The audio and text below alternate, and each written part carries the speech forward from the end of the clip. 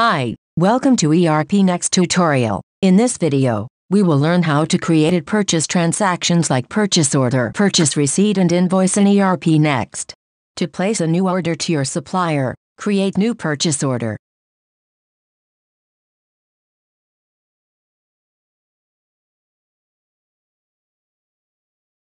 You can create a new purchase order by entering details manually, or you can also pull details from these transactions. Let's pull the items from material request. Let's pull the items from material request. You can use these options to filter result.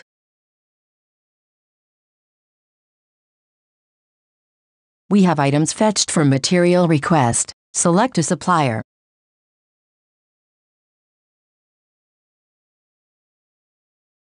In this section you can select supplier's currency and price list from where items rate will be fetched.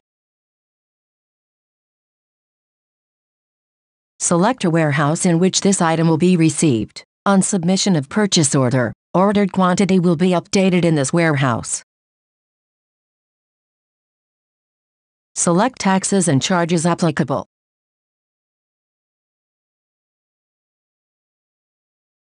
Let's save this purchase order. To check preview of this order, click here. This is a preview of your purchase order.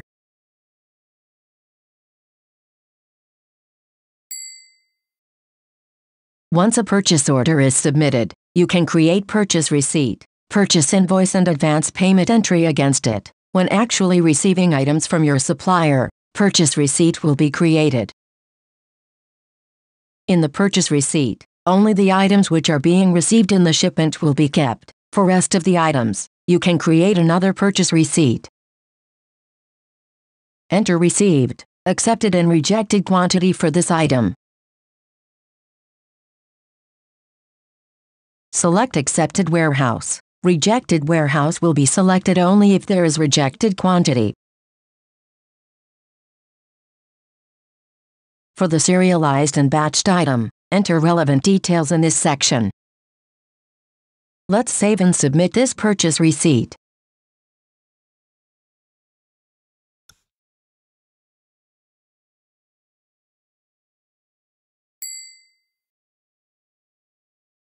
On submission of a purchase receipt, stock of item will be added in your warehouse. As per the perpetual inventory valuation system, stock value is added in the warehouse account, which is a current asset account, and other account affected is stock received but not billed, which gets nullified in the purchase invoice. Now let's create a purchase invoice from a purchase receipt. You can also create a purchase invoice from a purchase order. Purchase invoice is an accounting transaction. On submission of a purchase invoice, payables are updates towards the supplier. Select an expense account here.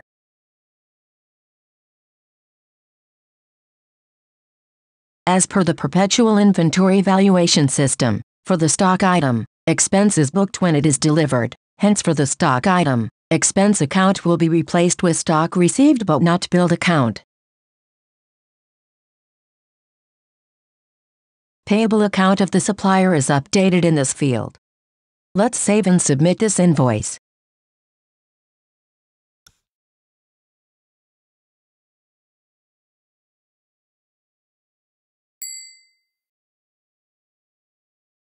Check accounting ledger for this purchase invoice from here. When making payment to the supplier, create payment entry from here.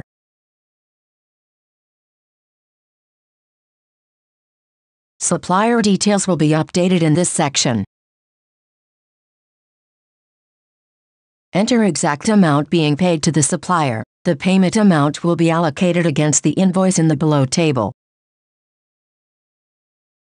Enter deductions if any, like difference of ale due to currency exchange rate. Enter payment acknowledgement details here.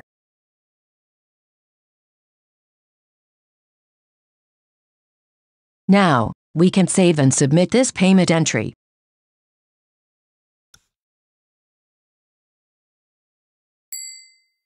Once full payment is made to supplier, status of purchase invoice will be updated as paid, and status of purchase receipt and purchase order will be updated as completed.